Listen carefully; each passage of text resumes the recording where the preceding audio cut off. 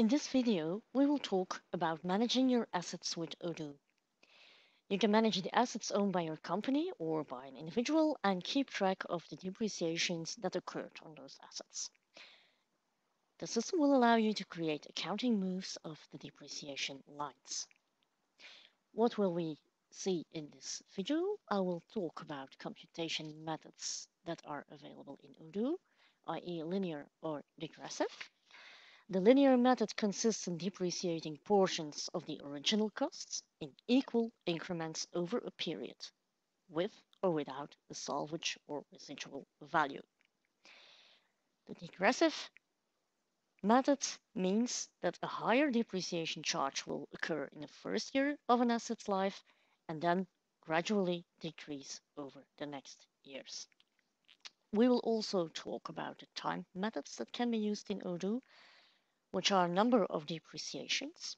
So you specify the number of times the goods will be depreciated, for instance, 5 years or 60 months, and you indicate the period length.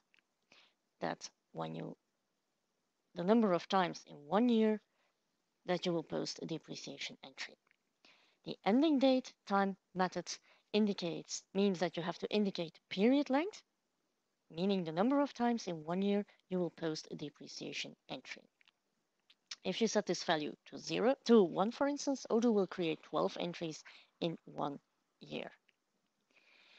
We will also talk about the accounts that will be used, and these are the asset account, which holds the purchase value and will be credited when depreciation line is posted, the depreciation account, which can be the same as the asset account or a different account if you want to store the depreciation separately, and then the depreciation expense account, which will be debited when the depreciation line is posted.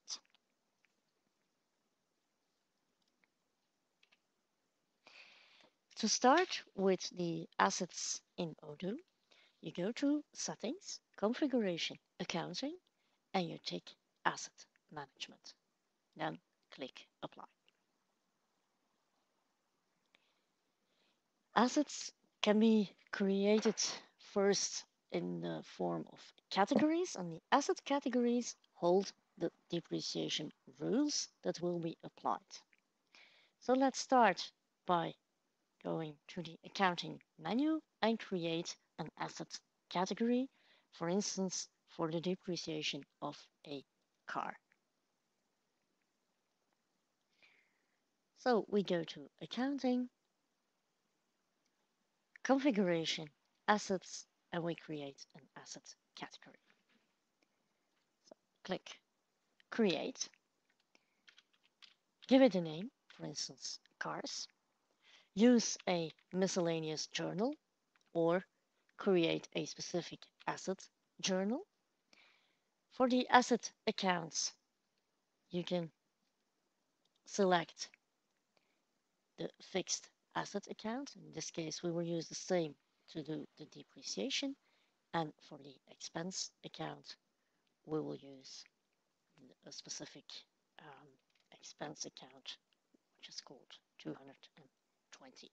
Usually, these will be separate accounts, but here we just use these accounts to show you what Odoo is able to do.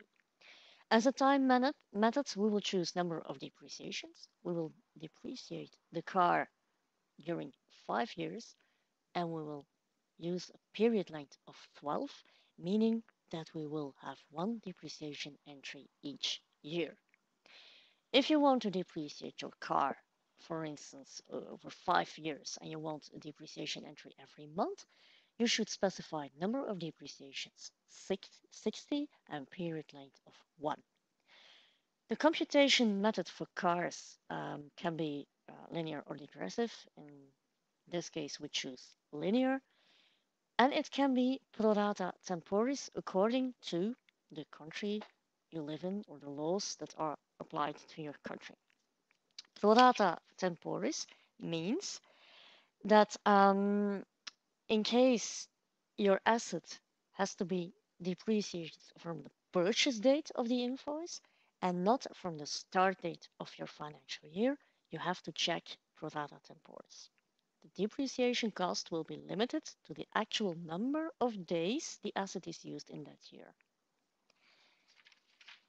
You can skip the draft state, and if this checkbox is ticked, the assets of this category will automatically be confirmed when created from a purchase invoice. If you do not tick this checkbox, you will have to confirm the actual asset before depreciation will start. We click Save. First of all, I will explain how you can create your assets manually. So you click Create in Accounting Assets, and you say, okay, I am going to depreciate the CEO car in my asset category for cars. When I select this asset category, you will notice that the parameters here will automatically be changed. In this case, they are the same as the default parameters, but they will be changed here. You can enter a reference, for instance, an invoice number, and you can link it to a parent asset.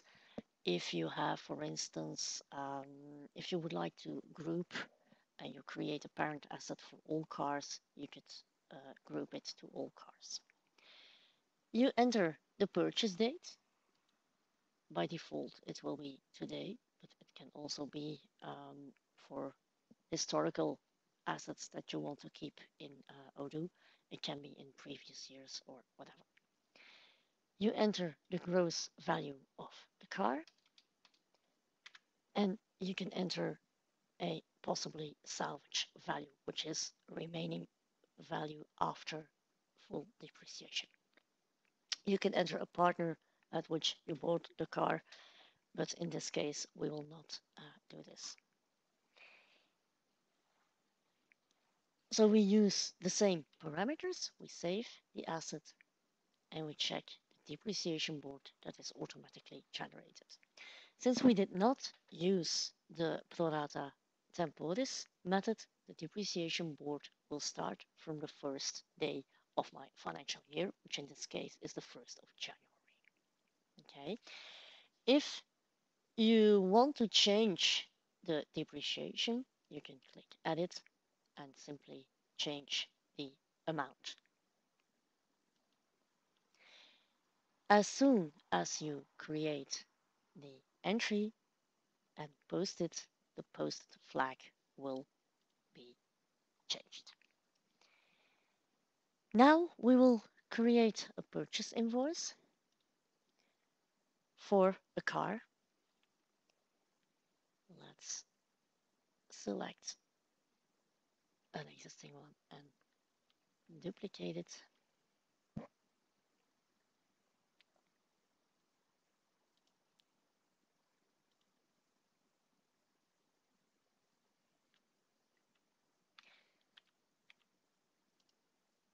We will buy a sales manager car,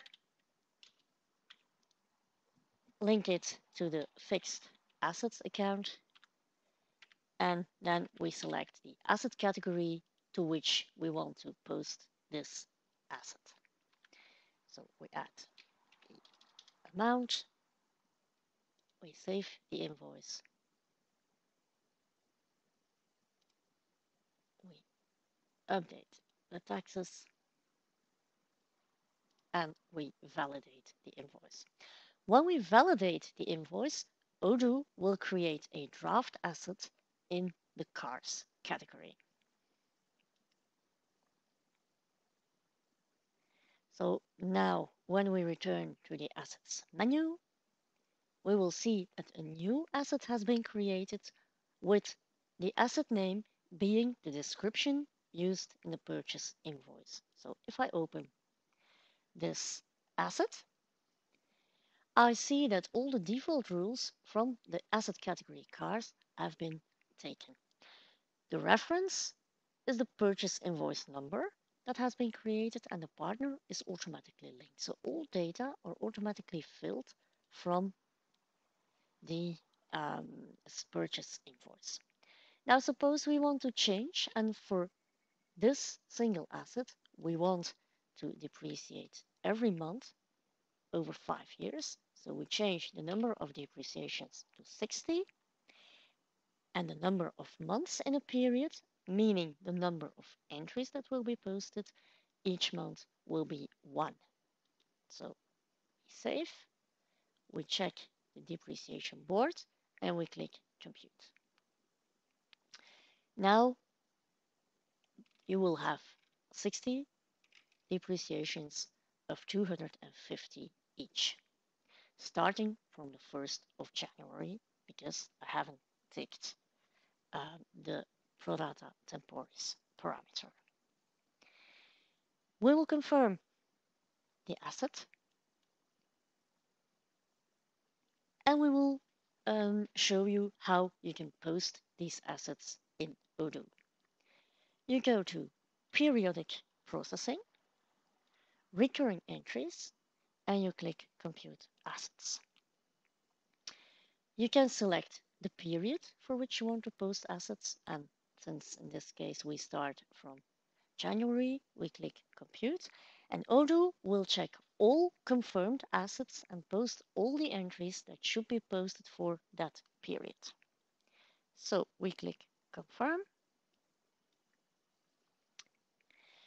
and we see that we have the first entry generated. Now, as you have noticed with the wizard, Odoo will automatically check for all assets that need to be posted. But of course, if you want an individual asset to be posted, you can also do that from the asset itself. Click the asset, go to the depreciation board, and click this icon. This will create the move, but only for the corresponding asset. So that's another way you can post your assets. Now, if we go to the history tab of this asset, you will notice that the miscellaneous entry we just posted has been added. Now, for reporting for your assets, you have in the reporting section accounting assets analysis, and here you have different ways of showing your assets. By default, the posted amount and the gross amount will be displayed, and the assets will be grouped by asset category. Now, if you want to see the different assets, yes, and why are both assets shown here? Because I didn't specify that it should only be running assets. So if I only want to see the actual confirmed assets, I click running. If this is one of the filters I would like to use most, I can, as usual, save, I can, as usual, save the current filter, give it a name, and share it or use it by default. You can also click the Sales Manager car to see the actual number of depreciations already made. You can create a heat map and see which are the most important amounts. Since we only have one asset, of course, this is not very explanatory, but I just wanted to show you the reporting methods for assets.